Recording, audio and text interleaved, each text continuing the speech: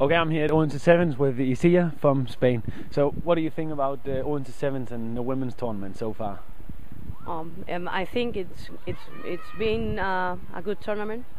I hope tomorrow will be some sun, some more rugby, but it's very interesting. There is a lot of countries.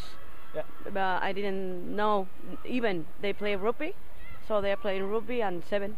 I think it's good for women rugby. Okay, what about the facilities at Odense? Are they good or? Yeah. This is great. It's great. I don't have anything like this in Madrid. We don't have a stadium. We sit for people, wonderful pitch, a lot of people working for us, asking, are you okay? You need something, food, drink, water? So I think it's fantastic. It's great. And what about the standard of refereeing? Has that been good or? Yeah, I know we are four women. Yeah. I know Barbara from last year in Hanover. She was refereeing with me from Italy, and I know Katerina.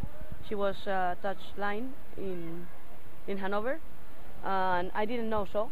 For me, it's a new woman, so I'm very happy. Okay, so I think it's now it's everything is okay. I hope is okay. Everything goes the same way. Okay. Oh, thank you very much. You're welcome. Thank you.